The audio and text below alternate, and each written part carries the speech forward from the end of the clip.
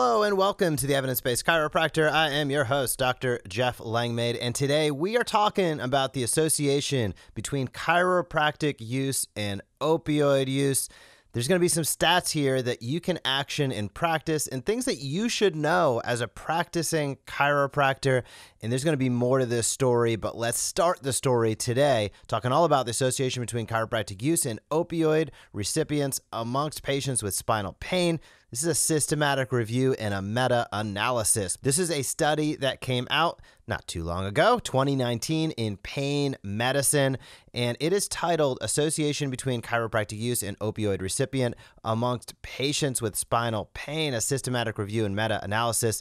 There's sort of some awkward English in that title there, but that is the title one way or the other.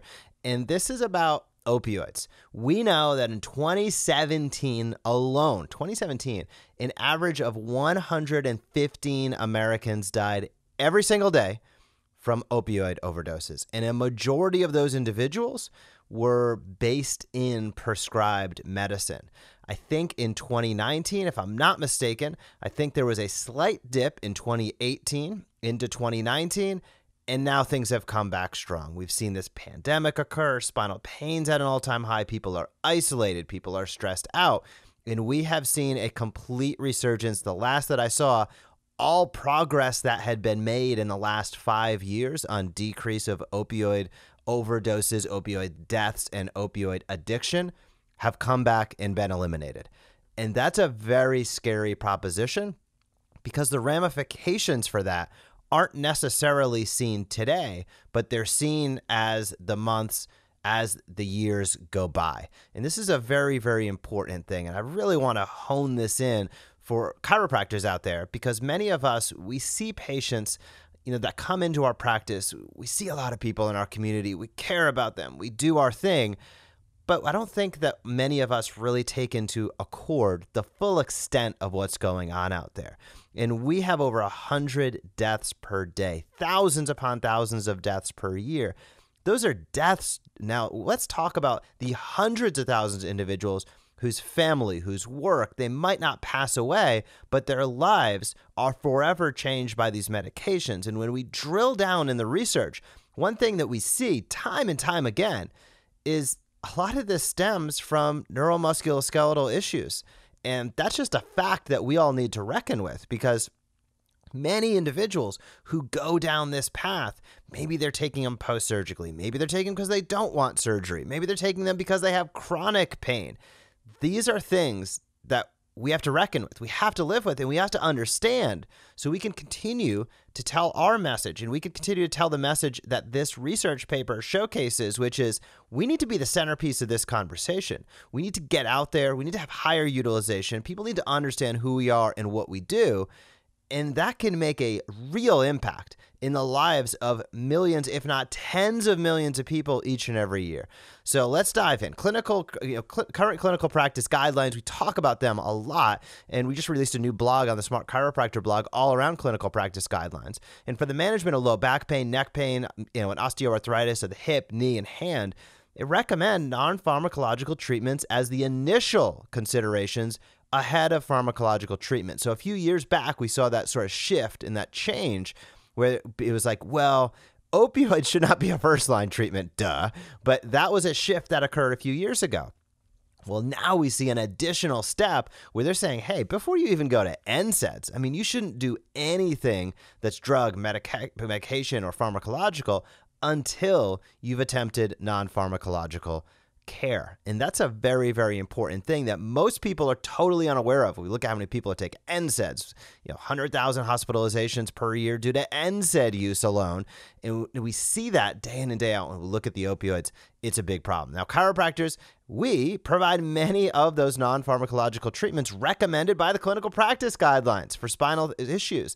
We, spinal manipulation and adjustments, patient education, exercise, acupuncture, massage, all of these things are first-line and front-line treatments that are recommended by clinical practice guidelines for all physicians, and they are what we do each and every day as chiropractors. That's something powerful. It's something you need to be aware of, and it's something we need to start telling the story more of. So In this study specifically, they found the prevalence of chiropractic care varied between about 11% and 50%. I don't know where 50% came from. Maybe they asked two people and one person was under chiropractic care.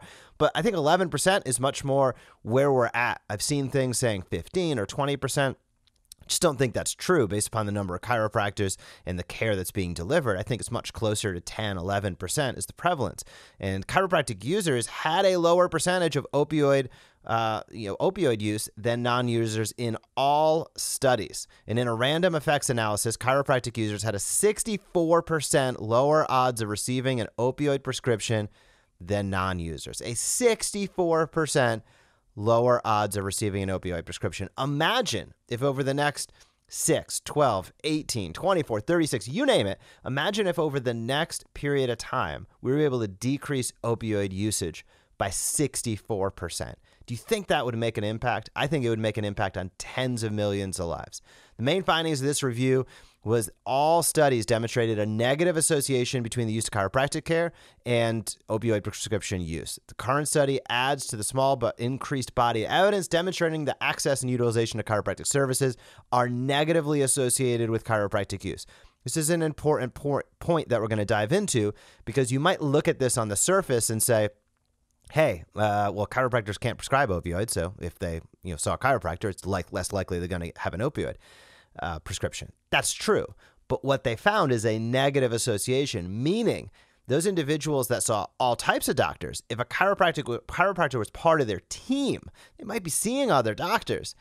It still counted. So they might have been seeing a primary care doctor. Maybe they were seeing a neurologist. But if you have a chiropractor on your team, there's a 64% lower chance that you are going to receive an opioid prescription. That's powerful. And why is it powerful? Because we know back pain is responsible for it's number one cause of disability worldwide. Just in the United States alone, $100 billion, $100 billion of cost estimated due to back pain just in the United States alone each and every year.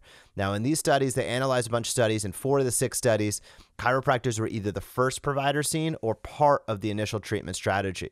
So as the researchers say, quote, ideally, non-pharmacological therapies, including a multimodal chiropractic care, are utilized as frontline treatments to ultimately avoid the prescription of opioids, which are associated with poor outcomes for low back pain and chronic pain.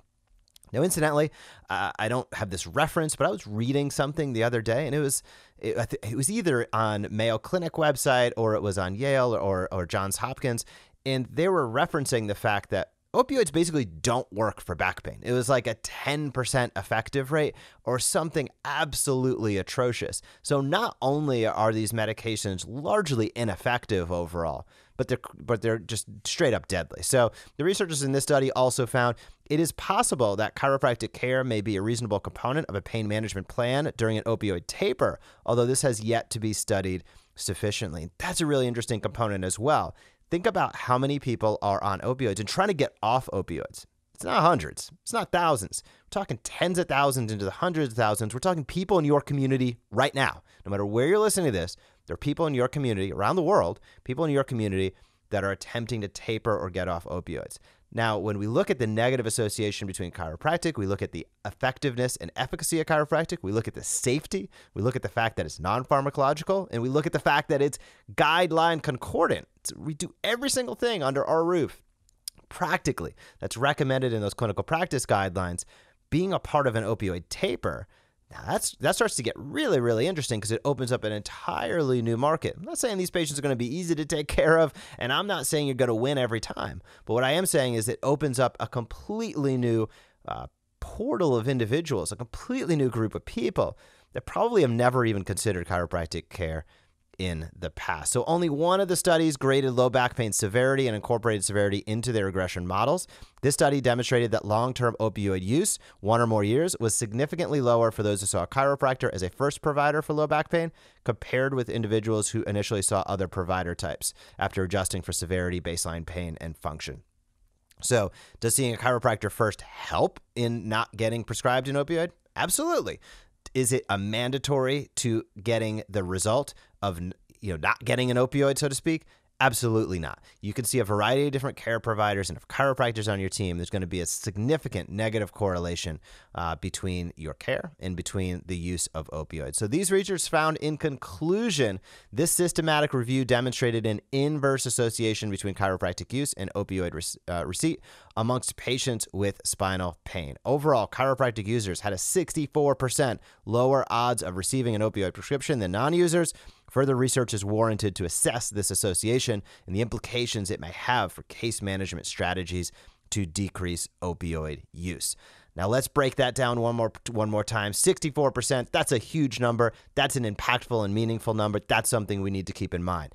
What they say at the end of that last paragraph is especially interesting. This is not only about opioid avoidance, this could be about getting off opioids.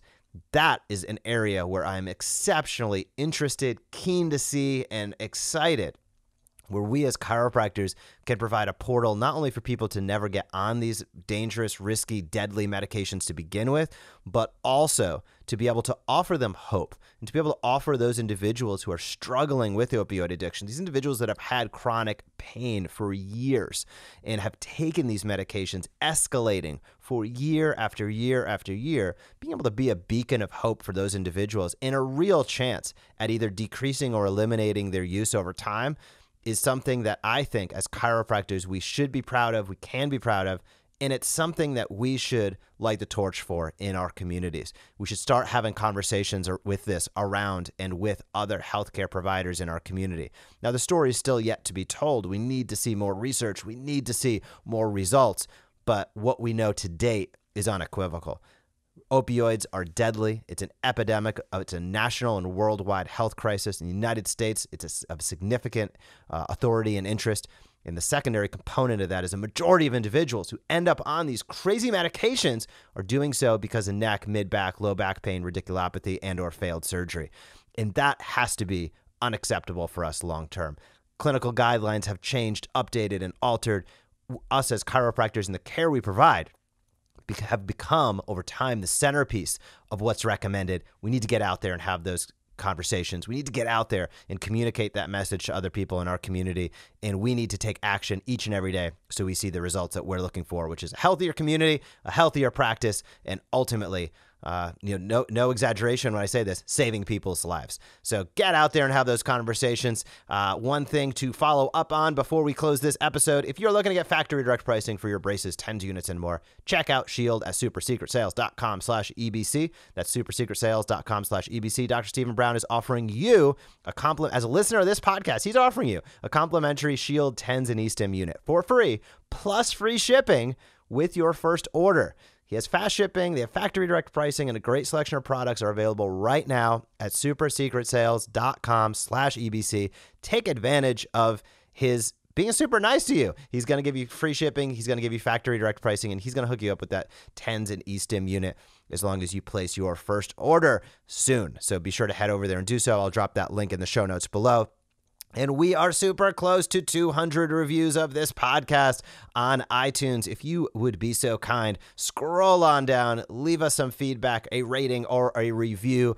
That helps more and more docs find out about this podcast each and every week. I thank you for tuning in and listening. I love doing this. We are approaching 200 and I don't even know. I think we're over 275 episodes right now. It's been a blast, over half a decade, which is completely crazy to think of, but we're going to continue to go strong. Any feedback you have about this podcast, hit me up, Jeff at theevidencebasedchiropractor.com, and keep an eye out in the Smart Chiropractor land.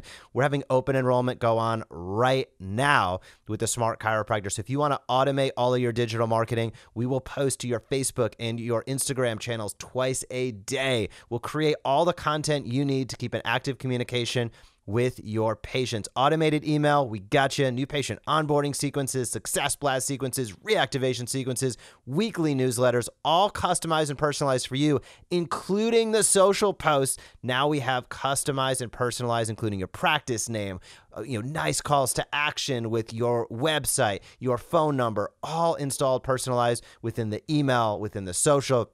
We also stream video to your screens. So you cannot do it for the price that we're offering at, because we have 7 full-time people working on the Smart Chiropractor team just to get this stuff out the door. So if you're interested in content marketing, if you're interested in staying consistent and communicating your message consistently to the people in your community, which I think we all know at this point, it ain't a luxury. It's something you have to do. You are not going to find a better system than what we have going on with the Smart Chiropractor. So head over to thesmartchiropractor.com. Check it out. There's also a button there if you want to do a demo. Anthony, our success specialist, will hop on, show you the ropes, make sure it's a great fit for your practice. But have a fantastic weekend practice, and I will talk to you soon.